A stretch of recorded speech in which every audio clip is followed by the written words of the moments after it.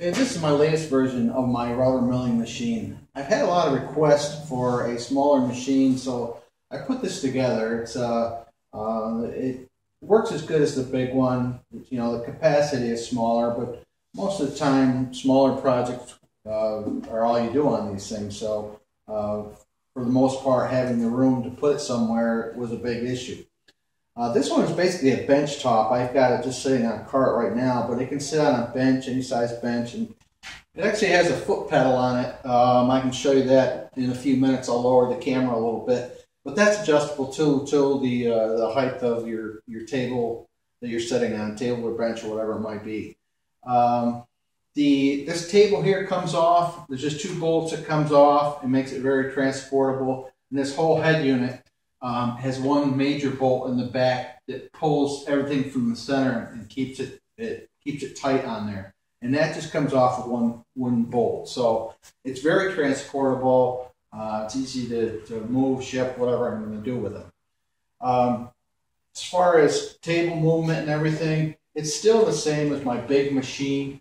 And like I said, it's just smaller movement, but there's still quite a bit of movement on it. I've got my stop set right now, so I'm not going that far. You can see the movement that it does has. You have about 16 inches front to back, and about 28 inches of total movement right to left. The tabletop is just plywood. I don't know if you can see the marks on here or not. I'll bring the camera here and a little closer in a second here, and we'll take a closer look at it. Okay, the tabletop is just plywood. I've got reference lines on here that come in handy from time to time when you're routing or clamping something on.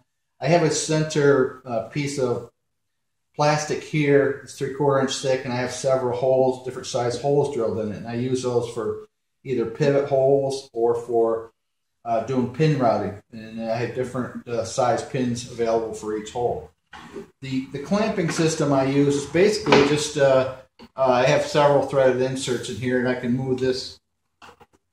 I can move the back one. I use the back one as a permanent one, and I can move it up, back and forth as much as I need. And then this one has a slide, so I just put it in there. I'll clamp one side, and I'll push the other side and clamp it. What I've got is 3/4 inch wide strips of 100 grit sandpaper that I glued to this, and that amazingly stops everything from. Doesn't take much pressure to hold everything in place. Okay, now the head unit itself is a little different than my big machine. My big machine, I actually use a crank to raise and lower a whole, almost a turret type system in the back.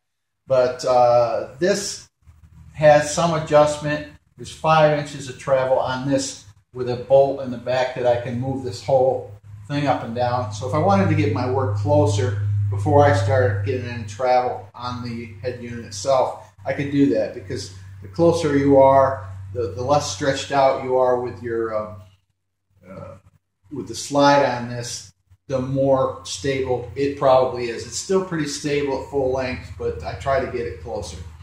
But the movement on the head unit, there's about 7 inches of total travel on here. And I can actually move the whole 7 inches with this handle. You can almost kind of use this for a drill press device too.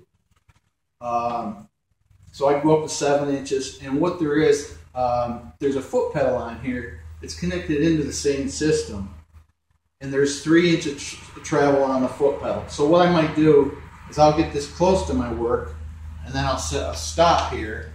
That leaves it at that point. And then using the foot pedal, I can go into my work with the foot pedal, like that. There's also a stop here that I want to measure the depth, or stop the depth. It stops at that point right there, so I can easily set the depths of my cuts.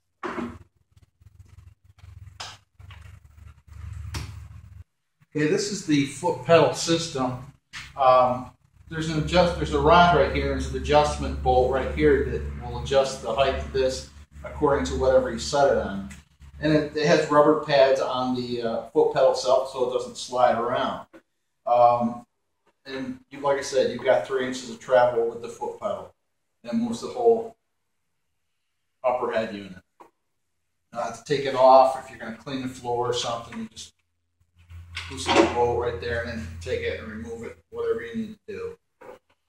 But I made it that way because several people wanted to set it on a bench and they didn't want to have anything permanent. You could build something permanent for it and set this foot pedal into it if you'd like. Okay, so getting into the head unit, like I said before, there's 1/2 inch center bolt right here.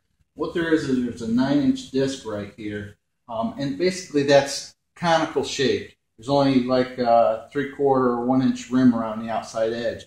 So when this bolt tightens up, all the pressure's on the outside edge, and it holds it very, very tight. And it also takes us that one bolt.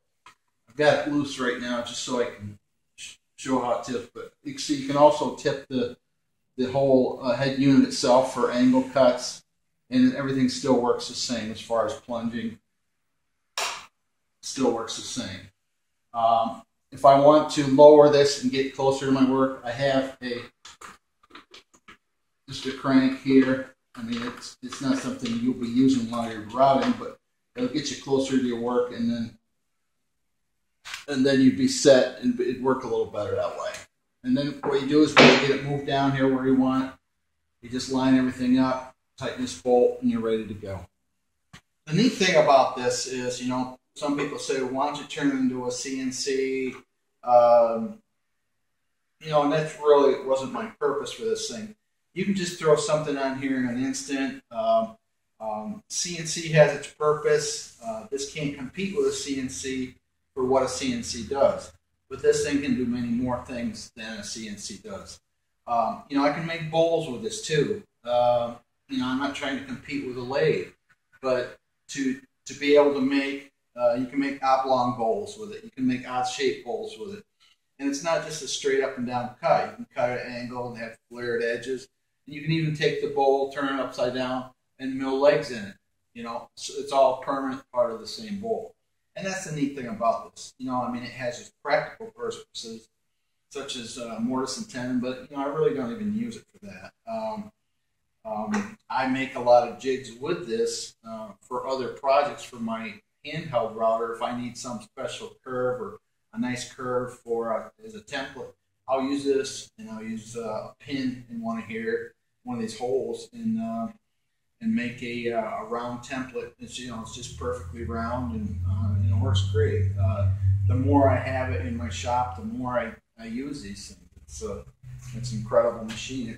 Now I was going to make some videos, and I'm going to make some videos on the use of this thing. I just recently did a project with this, just experimenting with it, and this just goes to show you, you know, the difference of, you know, I mean, you couldn't do this on a lathe. This is all one piece of wood. It's all cut out of one piece of wood.